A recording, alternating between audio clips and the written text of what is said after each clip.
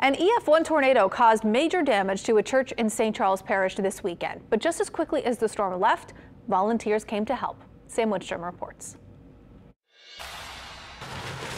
Tarps, box fans, and generators. St. John the Baptist Church in Paradis hoped they'd heard the last of them. But after an EF1 tornado hit them this weekend, the church is back in recovery mode. The square one, we just repaired the rectory and the office, and then we are get ready for this, for the roof here and the inside, and then back to the square one.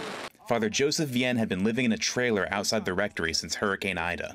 Saturday's tornado took that temporary home away from him, but in the days since, parishioners have rallied around Father Joseph and the church. When you have a deep faith and a close community, you do these things because you want to rebuild. There's debris to be cleared, roofs to be covered, and water damage to clean. But at the top of Janice Dufresne's list is finding a new space to host Mass. If he's around, he's able, we'll have Mass, like you said, through flashlights and open doors. We suffer the heat or the cold, and the people do come.